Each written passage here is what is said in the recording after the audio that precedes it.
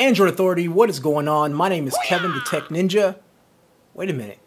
Why the heck did I just bow? Where have I seen that before? Ah, the Karate Kid with Will Smith's son. That's where the guy bows at. Anyways, today is the tips and tricks for the Nexus 5.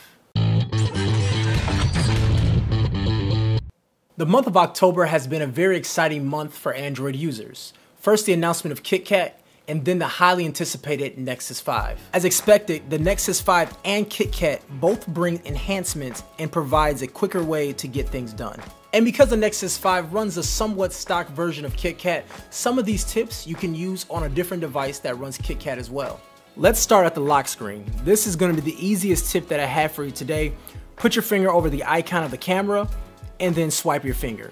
That is going to bring you into your camera. Now that we're in the camera, let's talk about a few things to get a better image. Just like the Moto X, the Nexus 5 camera is good in situations with decent lighting like outdoors. But to get better quality of dim images, try adjusting the camera to HDR for non-motion shots. HDR takes and combines two images with one of lower and higher exposure. If you need more information on HDR photography, Alvin Yabanez wrote a great article on it. The link is in the description below, so make sure you check that out. KitKat comes with Hangouts pre-configured for SMS. I personally think it's a great way to unify communications, but some people prefer to have a separate app. Well, this is possible. Go to Settings, tap More, under Wireless and Networks, select Default SMS app. Now pick the option that you wish to use. This is a common tip that was announced with Jelly Bean, but majority of Android users forget about this one, so here's a quick reminder. Slide the notification shade with two fingers to go directly into quick settings.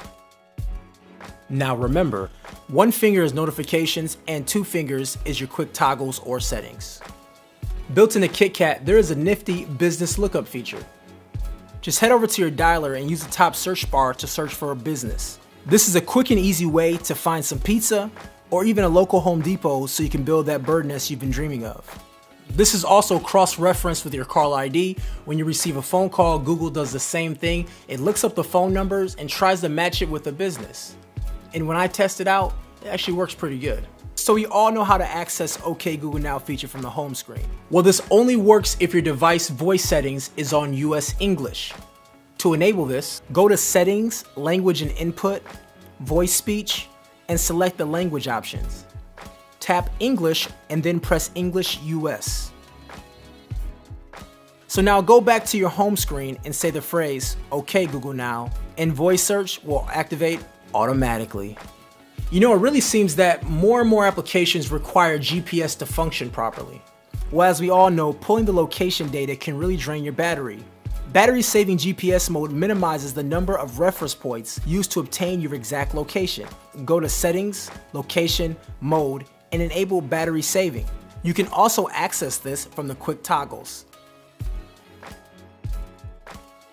And if you don't know how to access the quick toggles, you are not paying attention. When the phone is locked and you are listening to Google Play Music, Play Movies, or even Chromecast, you can press and hold the pause button to skip ahead or rewind the media. There's an experimental feature that is built into KitKat. It's called ART. It stands for Android Runtime. This changes the way applications are compiled, thus making them run faster. On a phone like the Nexus 5, you may not see a big difference, but it does increase the speed of slower applications and overall smoothness of scrolling. This is a developmental feature and will continue to get worked on with other versions of Android, but right now you can enable it. Go to Settings, About Phone, and tap the build number until it says you're a developer. Now go back into your settings, developer options, select runtime, and choose ART. There was also a video that I happened to create back in November that shows you the difference of a device running ART and not running ART. And you can find that video below in the description. There's also a process stats section built into KitKat now.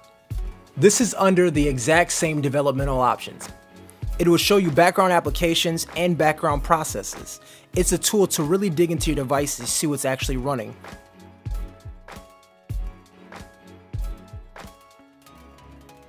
That was my tips and tricks for the Nexus 5. As I said in the intro, this does run a unique version of KitKat. It's not pure KitKat because this phone does a few things that normal phones on KitKat does not do, like the OK Google Now from the home screen.